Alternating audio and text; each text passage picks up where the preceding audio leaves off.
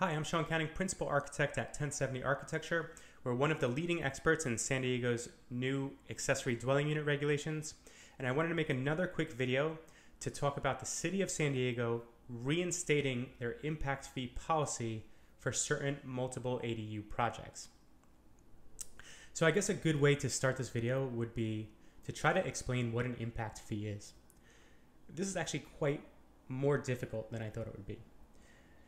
Basically, if you're going to build a new house, one of the fees you're going to pay before you get your permit issued is called a development impact fee, sometimes just referred to as an impact fee.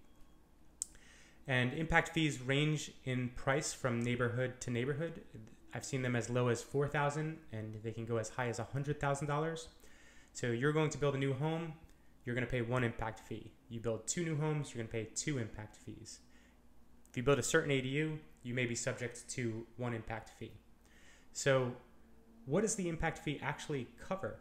Well, I Googled the definition here. Actually, I'm in the San Diego's Municipal Code right here, and section 142.0640, development impact fees for public facilities and spaces. And the written purpose here is to implement the city's general plan, which contains policies related to the maintenance of an effective facilities financing program to ensure the impact of new development is mitigated through appropriate fees.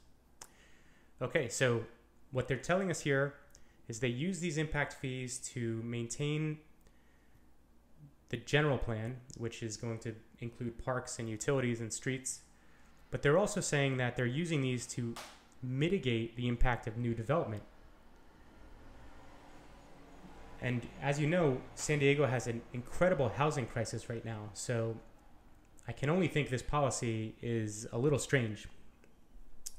Okay, let's dig into the municipal code and figure out exactly when these impact fees are going to be assessed on our ADU projects. So it's pretty complicated, so I'm just going to do my best to summarize it for you here. Basically, if you build two ADUs, you're not going to pay these impact fees, and each of those ADUs can be 1,200 square feet. But if you went to build a third ADU, that's when they're going to hit you with this impact fee.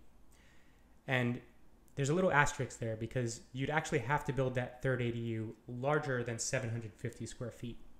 So if you were to keep a third, fourth, fifth, and sixth ADU under 750 square feet, you're not going to be subject to these impact fees. But if you do build one that's about 751 square feet, they're going to hit you with what they are calling a scaled development impact fee, which is based on the size of the ADU you're choosing to build. Now, there's a couple other loopholes where you can avoid these fees. For example, if ADU 3, 4, 5, and 6 were rented at affordable housing rates, you can avoid the impact fees. If you sign a contract with the city stating you're going to live on the property for 3 years, you can also avoid those fees. And that seems like a pretty fair loophole to me. So the only thing I want to say in closing is when a city has a housing crisis the way San Diego does, it's important for the Development Services Department to encourage building, and that's the purpose of these ADU regulations. And that's why these impact fees were waived for the last 5 or 6 years. So to reinstate them at this point in our housing crisis in 2022, I'm just not sure it's a great move. I'm not sure it's a great look for the city of San Diego. If you have any further questions or you want to comment about this video, please put a comment in the comment box on YouTube or reach out in an email to me. My email is sean@1070architecture.com.